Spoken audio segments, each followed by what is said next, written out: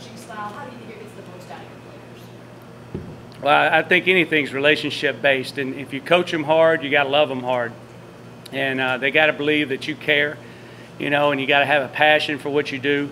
And I think anybody that does a job and does a job as long as we do a job, there's 24 hours a day. We're kind of like the Waffle House. We don't close.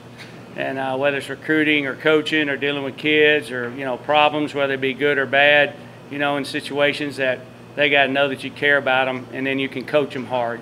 And that means holding them accountable. And accountability is something that's very tough for any generation, but especially generations that come when it's been a microwave society, when you just drive through and basically order it on Amazon, or it just shows up, or tweet this or Google this. You don't have to search for the answer.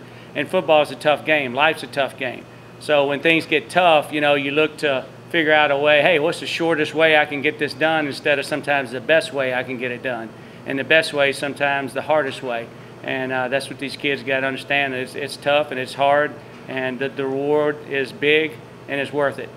Talk about your strengths and what you kind of bring to the team with this style coach will run. I mean, well, this fit me perfect. Like, I wouldn't want to be nowhere else but here in this scheme. With the RPO things, I just can't wait. How the other QBs been doing? Oh, we all been battling. I mean, it's all fun and games. I mean, we come to work every day. We joke around with little Evan. We play around with him. It's good to have him up here with us. Coach seems to be pretty high. What's he kind of bring to the table? Oh yeah, he's smart. One of the smartest kids I've been around. He always trying to work. I mean, nothing wrong with that. I come up here with him and throw sometimes, but he's a very good kid, very smart. Caleb, for you, what was day 2 like? Was it still chaotic out there? Yeah, it is. It's fun though. Like it's all new to everybody, but we're all having a lot of fun out there, enjoying it. With it's a new culture out there with these coaches, and everybody's really enjoying it.